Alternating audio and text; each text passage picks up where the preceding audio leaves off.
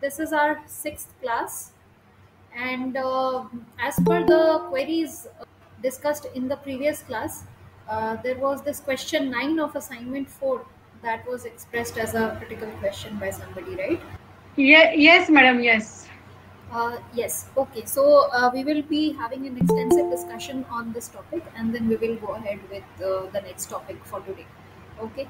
So coming to the question, this is the Bayesian network that has been provided to you, and on this basis, you are supposed to compute what is the probability that it is disease 1, and this data has been provided to you. So we will simply take this arrangement. This is just a schematic of this problem statement. So given that this diagnosis is for disease 1 and disease 2, we will assume that D1 union D2 is our whole universal set. I will repeat this part again. Considering that this is our given network, we have to build a figurative representation of that, and we map this out, this schematic, wherein this circle, yellow circle, represents D1, and this circle, blue circle, represents D2, enclosed within the whole universal set. Now you've been given data of D1 and D2, but there is a whole universal set. So now, from the set theory, we will just demarcate different zones such that you understand what each terminology represents. Okay, so what is this circle? Everything apart from D1? No, the circle is D1. Okay. And this red portion, what is highlighted in red, is everything apart from D1. That means it is D1 dash. This is the representation. D1 dash represents everything in the universal set except D1. So if P of D1 is the probability of D1, then P of D1 bar is 1 minus P of D1. So far so good? Yes, ma'am. And similarly, if this is my D2, then D2 bar or D2 dash represents everything in the universal set apart from D2. Yeah. Okay. Now what about this? It is intersection of both events. So intersection of D1 and D2. So this Correct. zone belongs to both the sets D1 as well as D2. And in set theory, we represent this as D1 intersection D2. What about this? Everything minus D1. Okay, this is your D1, right? Yeah. So everything minus D1, everything is this universal set. And when you subtract this circle from this universal set, you are left with this highlighted region, right? Right. So U minus D1, okay, where U represents universal set. Okay, go on. What about this? D2 minus intersection of D1 and D2. Just that part of D2, which doesn't include D1. Exactly. So this portion is the D1 intersection D2, and this whole circle is D2. So when I subtract from this D2, this intersection, then whatever is the remaining part is this highlighted part. So there are two representations of the same region. Relatable? Yes, ma'am. Yes. Okay. So similarly, here also, this part is U minus D2, or you could write it as D1 minus the common portion of D1 and D2. You know what is Bayes' theorem? Yes, it's a conditional probability. Conditional probability, right.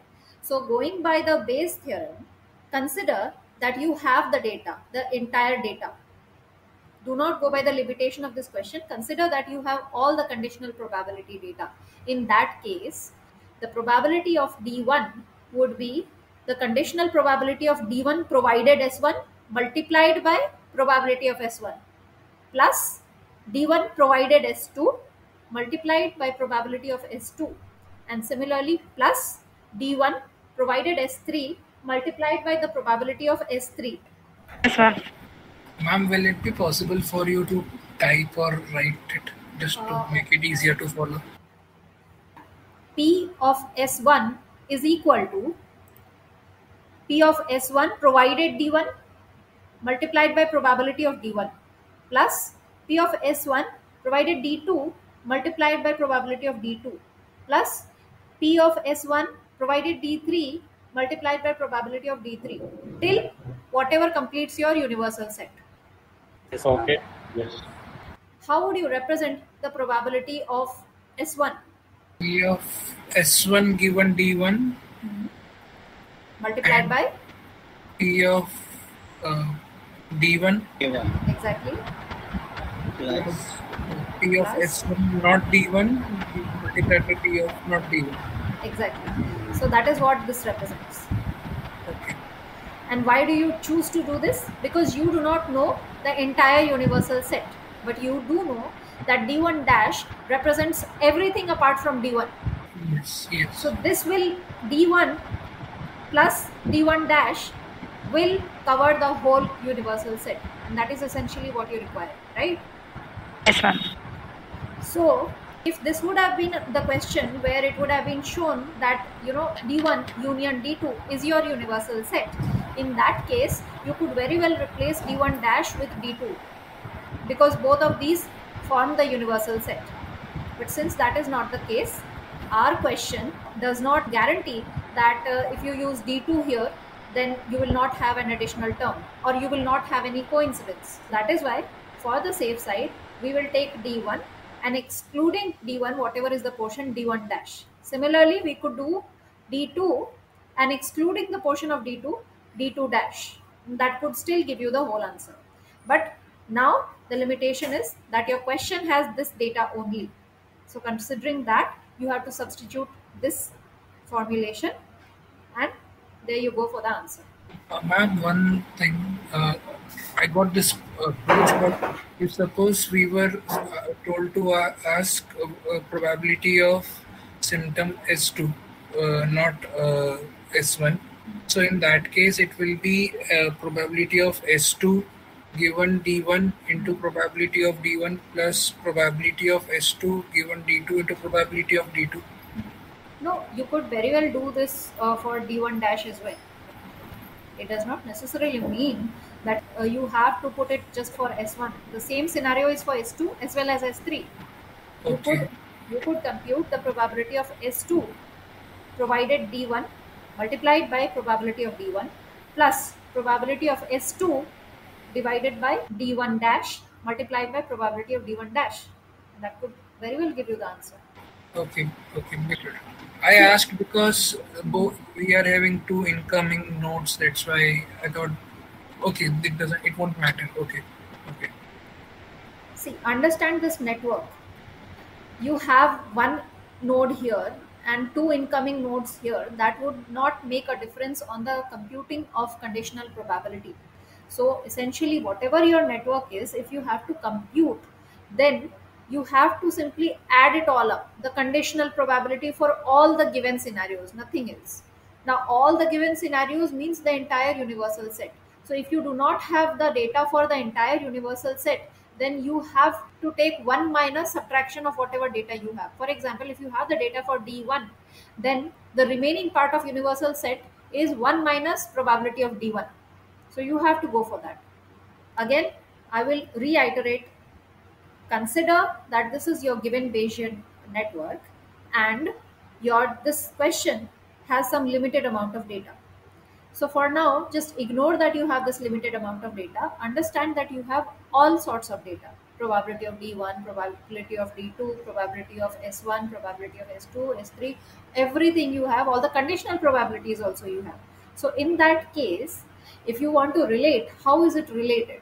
So if you have to compute the probability of S1 and you have to use this conditional probability, then probability of S1 given D1 multiplied by probability of D1 plus probability of S1 given D2 multiplied by probability of D2 plus probability of S1 given D3 multiplied by probability of D3 and so on and so forth. This will continue till your entire universal set is covered.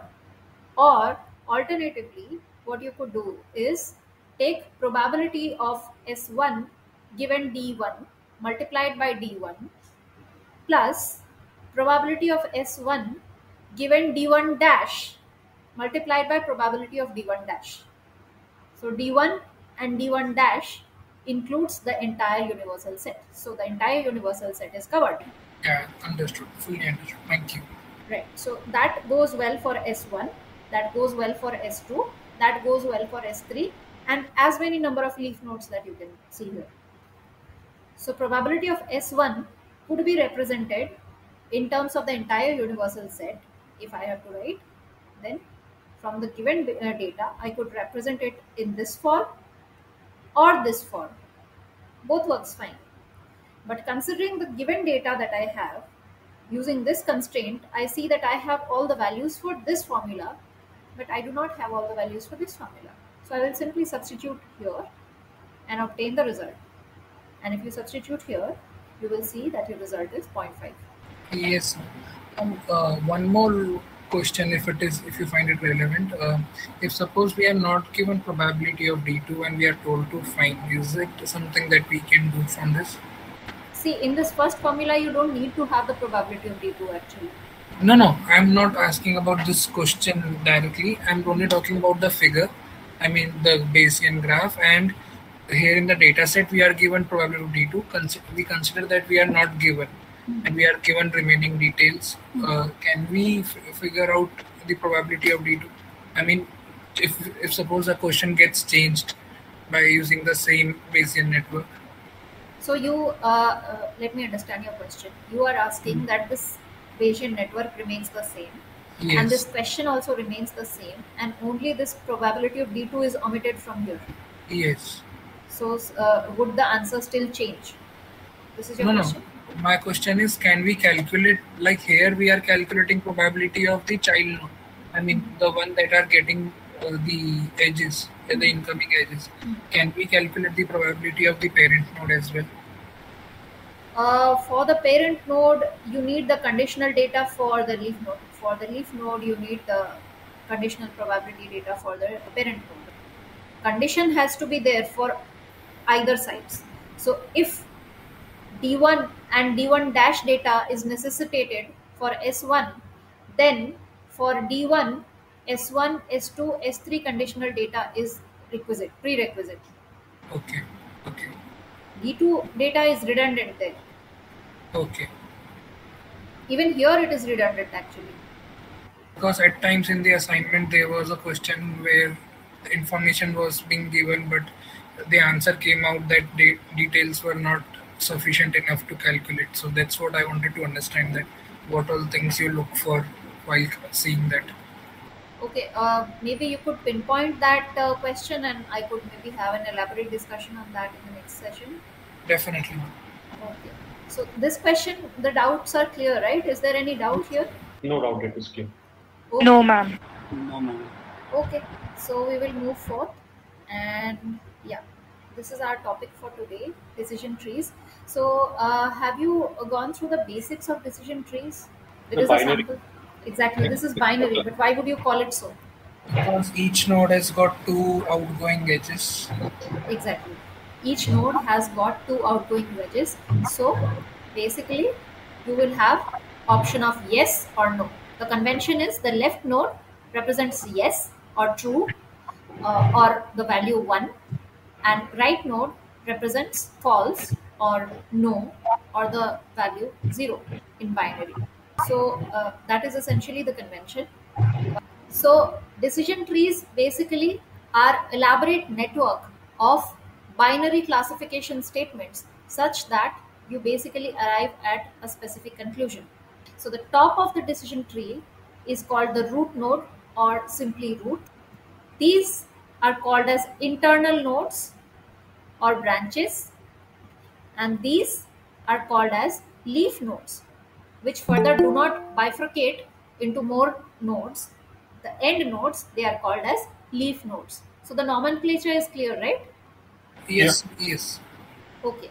So with this, we move forth towards an example for a better understanding of decision trees. Now consider that this data has been given to you. If this data is given to you, I want to know which column would be more efficient to compute whether the person is an art student or not? Movie lovers. Why would you say that? Because the value of movie lovers and art students is more similar, expecting one column, one row. Value of a movie lover and art student is more similar. And how do you assess that similarity Yes, no match. compared to book lover? And what about age? We didn't pay attention to that one, but Yeah, so you are basically comparing these two, and from an eye estimation, you are predicting that since this matches better with this, so probably this is a better classifier as compared to this one. So weightage should be given more to this column. This from Right. these two comparison you are assessing, right? right. Okay.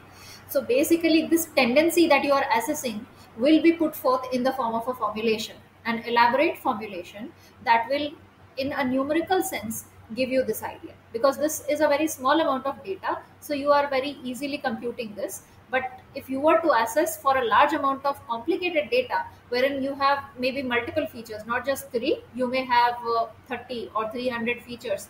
In that case, handling this data becomes very tedious. So in that case, you need a numerical value to basically optimize which and where should form my root node and which category should form my intermediate nodes and which category will fall in the leaf node. Leaf node as such is your outcome. So it is basically this one is your leaf node, but rest all you have to decide. So which one comes first, which one comes second, and how do you keep on classifying? So basically, if you go about making a decision tree, you can have infinite varieties of decision trees to classify whether the person is book lover, and again classify whether the person is a movie lover, and again classify what is the age group of that person, and so on and so forth. And this decision tree could continue till you finally reach a point where you could finally state for sure whether or not that person is an art student or not. But the most elaborate decision tree has to be figured out, which in the minimum number of steps would compute your result or outcome. So that essentially requires you to compute what is the efficiency of each of these feature vectors. The problem statement is clear? Clear, clear. Okay. Now let us consider the case of book lover, this feature. As per convention, left wedge represents yes, while right wedge represents no, right? So if the person is a book lover, then how many of them are art student and how many of them are not art student? So if the person is a book lover, yes. Art student, no. So I count it as 1 here. Again, yes. And this is also no. So I'll count it as 2. Again, yes. And this is yes. So I count 1 here. And again, yes. And here, answer is no. So I count 3 here. So eventually, you get 1 yes, art student, which is this case, and 3 no, not art student for this, and this case. This part is clear? Yes. Yes, ma'am. Yes, ma'am. Now consider the case of not a book lover. You have 3 population of non-book lovers, and amongst them 2 are art student while 1 is not. So your data set becomes like this. So this representation is clear? Yes, ma'am. Okay. Now the same thing we will do for movie lover. We get this. So till here you agree with me, right? Yes, ma'am. Okay. Now understand that these 3 nodes, you will not be able to confidently say whether or not that person belonging to this category is an art student or not. But this node you will be able to confidently say that if the person is not a movie lover, then he is definitely not an art student. yes, because there is no. There is no data set which falls in this category, this subcategory. Yeah. This is certain, no? That's why. This is certain. While these 3 are not so certain, there is still some possibility. That's So why. such nodes which have this combination of this kind of data, they are called as impure nodes. while such nodes which do not have any combination of data have a clear distinction, 0 and some value here, or maybe some value here and 0. So this kind of node is called pure node. So you understand what is pure and impure, right? Yes. Okay. One where we have clearly a demarcated thing, like we there is no issue in understanding. I mean, there is nothing which is 50-50 or 60-40. Exactly. There is So no that is pure. probability associated with it. Yeah. It is It's final. certain. Certainty. So basically it is either 0 or 1 binary. So in that case what happens is this forms your leaf node. Such pure nodes, essentially you don't need further bifurcation. So wherever your this part comes, your decision tree ends this part here. You will be able to give a confident decision. So once you are able to give a confident decision, your decision tree is over there. So that leaf node basically ends it.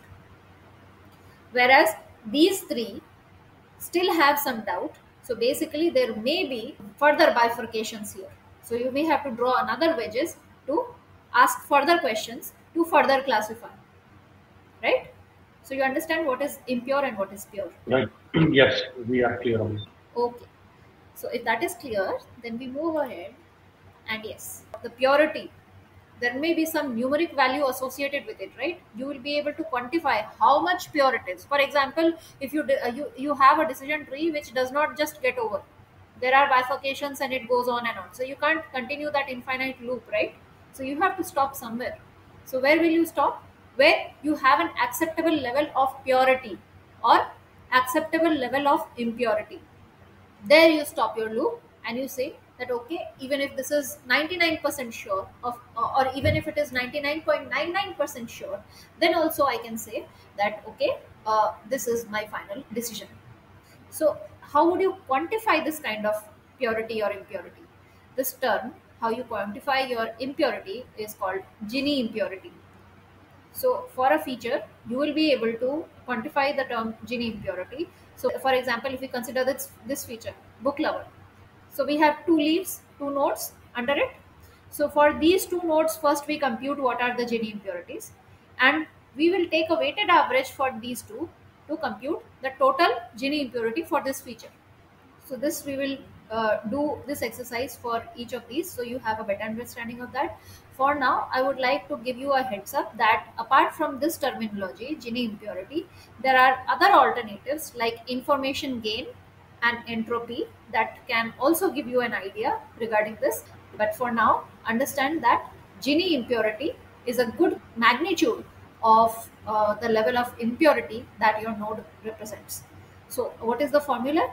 Essentially, Gini impurity for a leaf would be 1 minus the probability of yes squared minus the probability of no squared.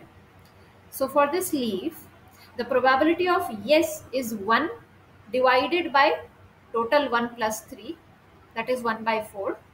And the probability of no is 3 divided by 1 plus 3, that is 3 by 4.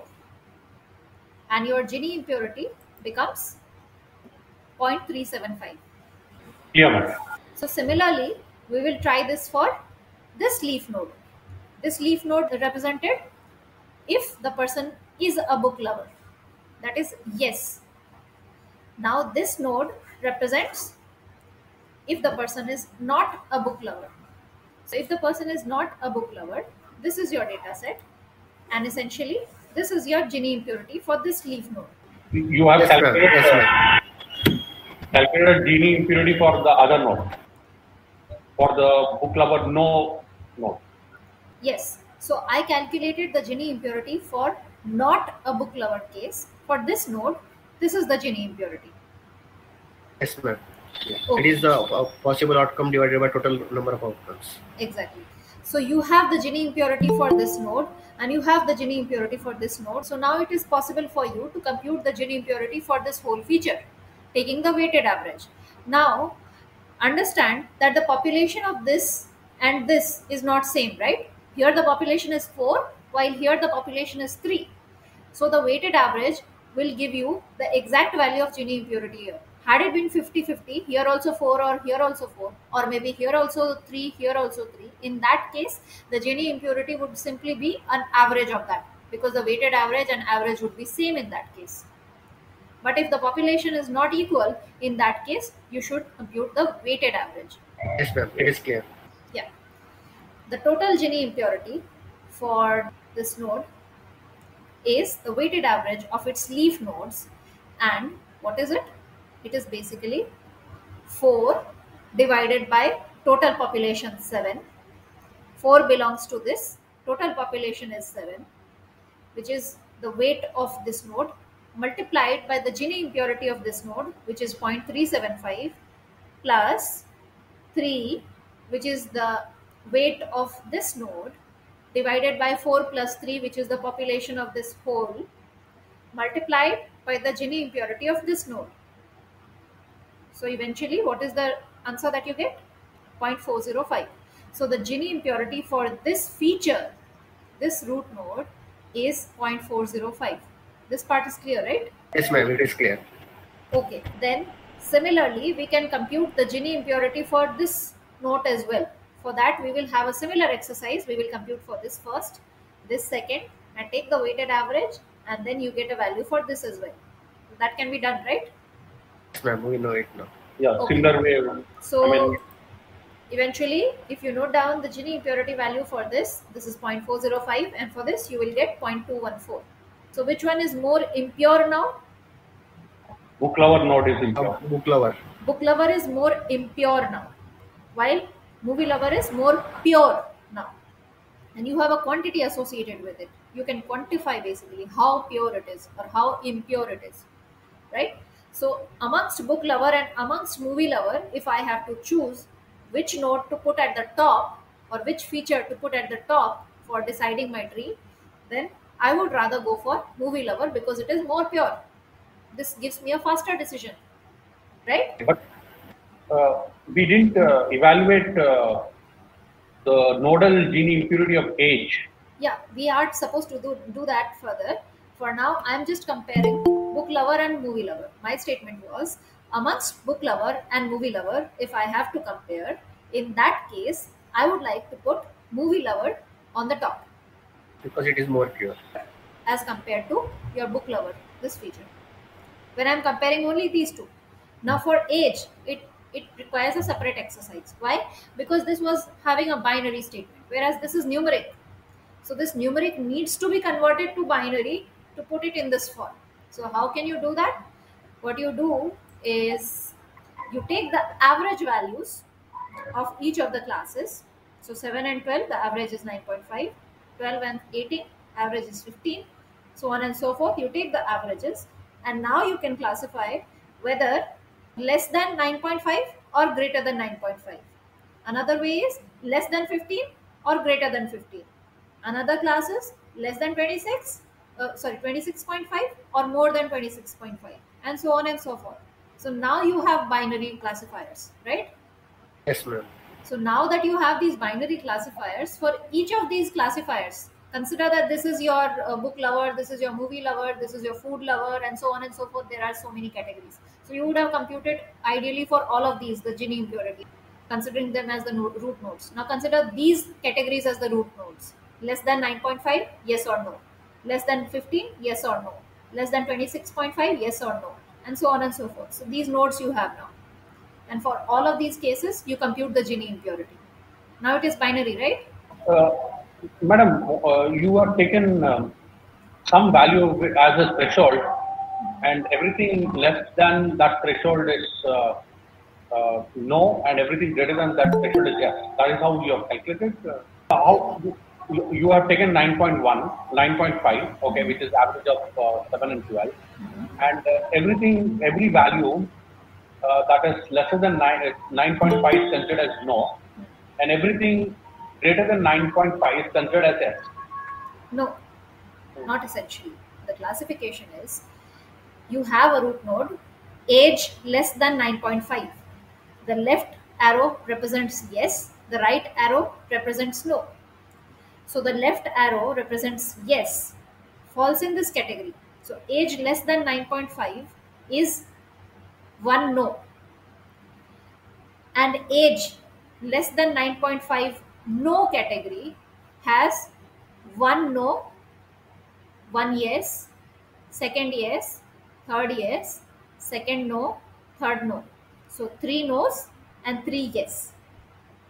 Remember this classification. Yes and no counts you are doing, right? Under this category. So if this category is age less than 9.5, then you would have one no here and zero yes. And here age greater than 9.5 category falls, and you have three yes here and three no here. Okay. So you understand that this is not thresholding as such. Everything apart from this category is not yes, because it depends on what is this data. See, everything greater than 9.5 falls in this data category, except this first row. Everything greater than 9.5 is here. In the case of 15, you have two data sets here, less than 15, and 5 data sets greater than 15. Got it. Got it. Soumya ma'am, or 26, 18, it is showing yes, although it is a lower value than 26.5. No. This is your data set. But when you are classifying now, So when you are classifying, so now you have taken these average values. Now these average values will act as different classifiers, different features. So basically, this one feature age, this column, you have made it into multiple columns. And now instead of one feature, this age, you have 1, 2, 3, 4, 5, 6. 6 columns, 6 features. Just like 2 features, movie lover and book lover, you also have 6 more features which represent this whole numerical data. The average value, each average value will act as a leaf root node, right? Right. Each average will act as a root node. Essentially, this exercise I am doing because I want to make it into a binary classifier. If it is not less, then eventually it is more, right? So it is binary. Either it is less than 9.5 or it is more than 9.5. Either it is less than 15 or it is more than 15. Either it is less than 26.5 or it is more than 26.5. That way, I will be able to count the data. What is the reason of taking average? I mean, there could be. You could very well go with any arbitrary value in between. Can we take a median value of all these data points instead of averaging of two? Can we take the median value of these all data set? By middle value, you mean the average, right? Median value. Median value. Any median value or any numeric value that you get, that will essentially lie in any of the domains. For example, say suppose your median value comes out to be 33. So if you choose 33 also in place of 26.5, essentially the counts remain the same. Basically, this arrangement and this arrangement do not change. And this arrangement alone is responsible for computing the Gini impurity value. It does not matter what is the value in between that you take. For example, I would rather go by the numeric instance for you to be able to understand. Okay, so let us take 15 and then we will take 17. Okay, both of those values lie here in this domain. So we will take age less than 15 first and then compute what is the Gini impurity, and again we will do the same exercise taking age less than 17 and do the same exercise. So you will be able to better relate what I am trying to say here. Now if the age is less than 15, what do you get the outcome? How many yes and how many no for being an art student? Two no and 6 no. and 5 no. Yes. If the age is less than 15, that is, here I have age less than 15 and I am talking of yes, age is less than 15, this node. In that case, you have two data sets and both are no. So basically you have 2 no and 0 yes for age less than 15. Right? Now consider age less than 17. How many yes and how many no for art lover? 2 no and 0 yes. 2 Same no thing. and 0 yes. It's the same, right? Yes. It's the same. Now, what about age greater than 15? So, if my category here was age less than 15, then I am talking of no. Age is not less than 15. So, I'm talking of this node. So, age not less than 15, that means age greater than 15, which counts these. How many are yes, art student, and how many are no, not art student? 3 yes and 2 no. 3 yes and 2 no. Now consider my demarcation instead of 15 is 17. What is the count of yes, art student, and no, not art student? Same thing. Okay. Same thing. It's the same count as for the demarcation on 15. So it is immaterial where you take the demarcation, the counts will not change. So basically, a simple averaging will be able to take all the demarcations into account. Okay. Yes, ma'am. Yeah, madam. So in that case, even if you go for a median value, any value which is a median will fall in some of these categories, and essentially that will not alter the counts. So basically, all the categories are well covered when you take any value in between all of these categories. Clear, madam. Okay, so if this part is clear, then now we have the Gini impurity for all the age classes, and from all the age classes, the impurity is least in these two cases. So we could go for either of them because these are equal. We could go for either of them. Age less than 15, yes or no, or age less than 44, yes or no. Both work fine. Yes, ma'am. Okay. You have to again compare this with the previous evaluation. Exactly. Now you have to compare this with the previous, because now you have classes book lover, movie lover, and for age you have classes this and this, or maybe either. So amongst these three, if I compare, then 0.405, 0.214, and 0.343. Which one do you find is the least? Movie lover is the least. Movie lover is the least. So this goes on top. This will be able to shorten my decision tree. It will hasten the process of your decision, and it will give you a quick decision of whether that person may be an arts student or not.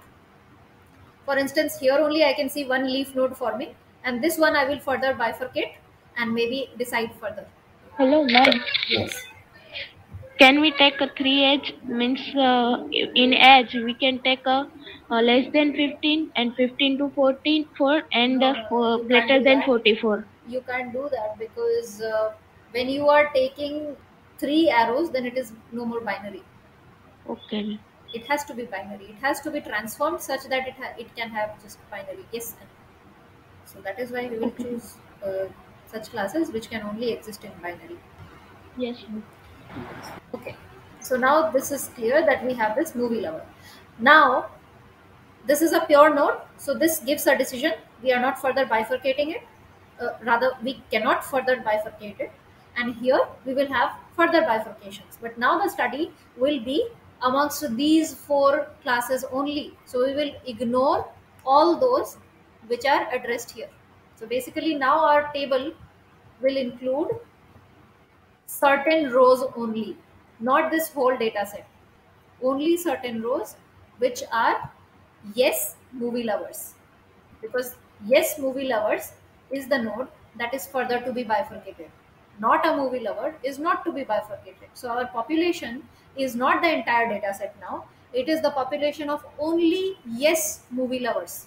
So our data set is yes, this first row, third row, fourth row, and fifth row.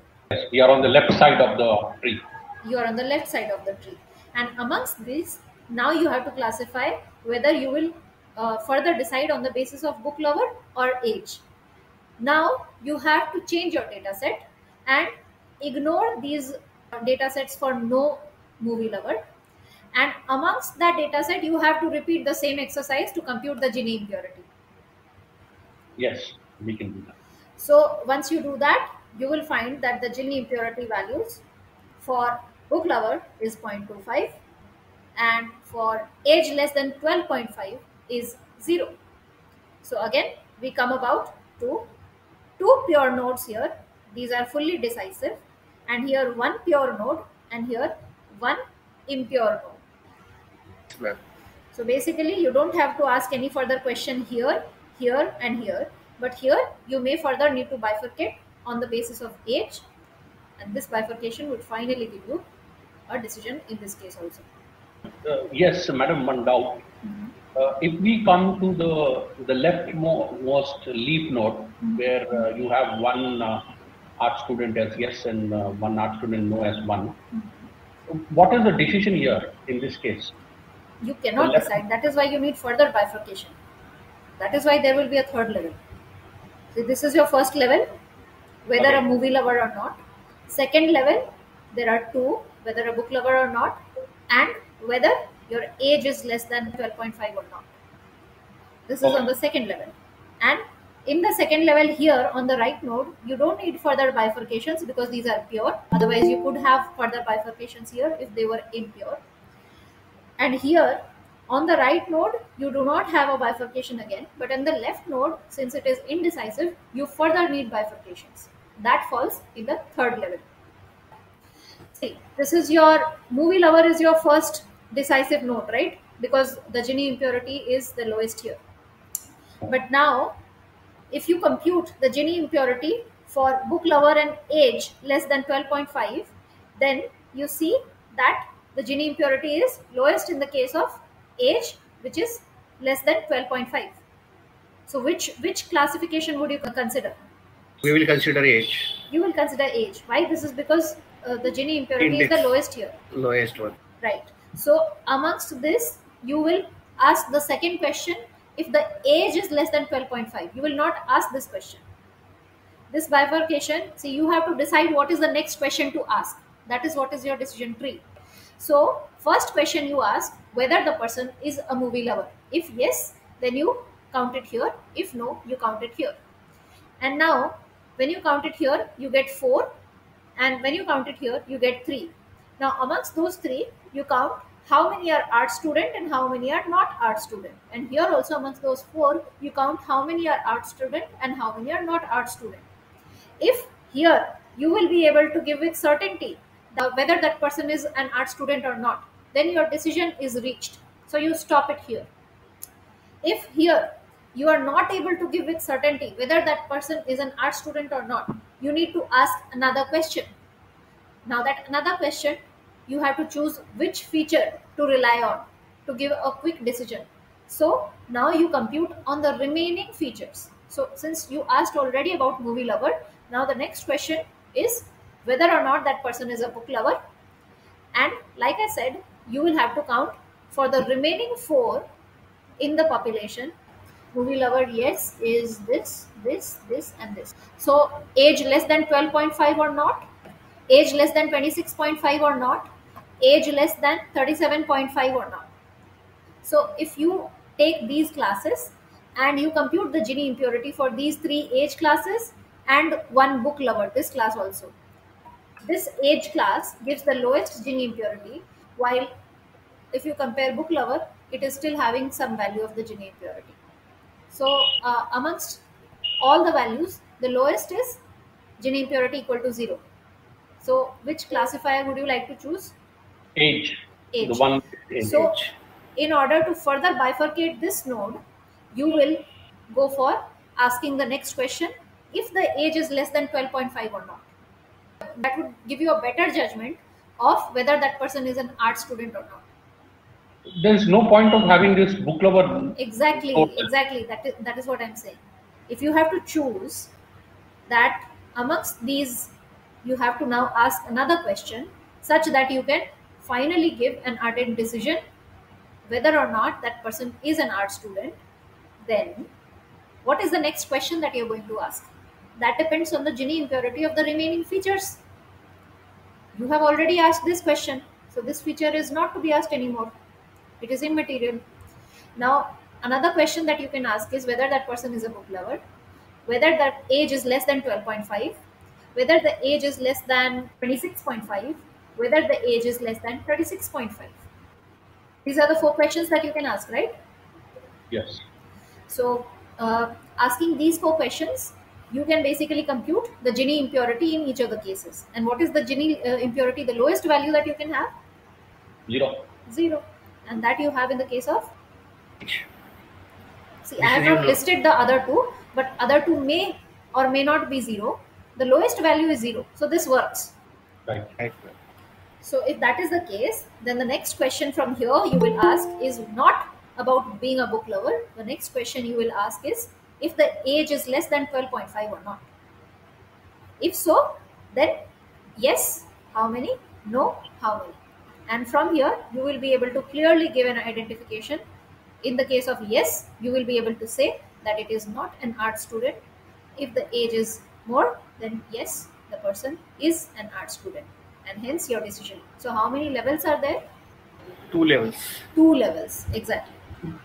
It is clear. Can we consider book lover as a redundant feature? I mean, it is of no use. It is not. It is not a redundant feature. See, essentially, you can only compare Gini impurity when you have Gini impurity values for other features. If you do not have other features there, how can you compare? Here, Okay. if suppose your value was not 0, say suppose 0.1, and 0.1 is the least value, so you would still go for this, right? Right. But you have to have something else to compare that this is lowest. So it cannot Okay. be called redundant. Mhm. Got it. Got it. Is there any consequences of covariance and correlation here? Correlation. Correlation will not affect your decision tree per se because they are not independent, right? But they are not going to affect your Gini impurity values because Gini impurity values are counted on the basis of population of your final decision, which is here. So, irrespective of that, your Gini impurity is independent of the correlation between the feature vectors. Gini index is one parameter to decide the purity and impurity of the nodes. Second is the entropy, right? Yes, entropy is another. Suppose that we are giving the depth of the decision as 4, then till it is the machine is giving us the decision trees. How it is possible that if only there are in our case there are only 2 levels, but if you are giving depth is equal to 4, till it is giving us a decision tree of 4 level. How it is possible? What makes you think it is not possible? Because if we are getting the pure nodes at the end, there is no any criteria, there is no further question to ask. Then how the decision tree for the 4 nodes, 4 levels will be created? If there are no any questions to ask, that means that you have already reached to the saturation. You have already reached the decision. If you are putting an upper limit on the number of questions, it does not mean that you will not be able to decide in less number of questions. Second question is, ma'am, how the entropy will work if this is the case? Okay, entropy actually we will be discussing at length in the next session, so I will keep that reserved for that. But on a preliminary level, let us come here. Yeah. When we started this exercise, I asked you that could you compare these features and suggest that which was a more reliable feature. And somebody said that movie lover tends to be a better classifier as compared to book lover. Just from eye estimation, what was the background of this thought? There is no evidence, no, because we are just observing and telling such kind So of. We are there taking should be such some basis of your observations. It's not entirely random, right? What is that basis? The maximum matches. The Whatever maximum matches, right? Yeah. How much resemblance is there, or how closely fit it is as compared to the others? That is what you are assessing, right? So basically, you are assessing the entropy. The back thought is entropy. If you look at the formulation also, the formulation goes very much in agreement to what your back thought is. It is a logarithmic term associated with your probability, right? That is what your entropy is. We will discuss in the subsequent lectures, but your formulation essentially is dependent on the probability of your feature. And you are assessing how close that is to the final decision. So the back thought operative behind this psychology is nothing but entropy. How random your data set is, or how closely resembling your data set is. Either way around. This is more random, and therefore a less efficient classifier. This is more precise, less random, therefore a better classifier than book lover. When we started this question, this exercise, we did not know about Gini impurity. We could still say that movie lover is a better classifier compared to book lover, just by assessing the resemblance, just by assessing the entropy. Yes. Okay, so that Got is the about that. concept intuition process. Yes, so that is the crux of it. But then again, there is a formulation associated with it. There is a derivation associated with it. So maybe we'll discuss that in the next class so that we can have an assessment of these parameters. But then again, you could use either of these formulations, be it your IG or be it your entropy or be it your GI. Right, madam? Thank you. Okay, Thank you and happy Teachers' Day to you. thank you so much.